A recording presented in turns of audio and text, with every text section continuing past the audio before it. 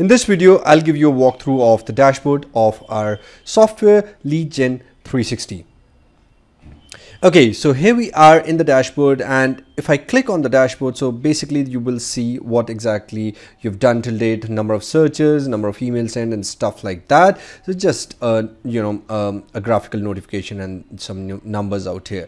But what's cool is the left hand side menu bar. So you just pay close attention. In the coming videos, I'm going to cover all of them individually, but what you get is something of the sort. So the first option is the FB search option. This is where you actually find hot leads. So you can find from pages, groups and places. So we'll take care of the pages and the places, which are important in the coming videos.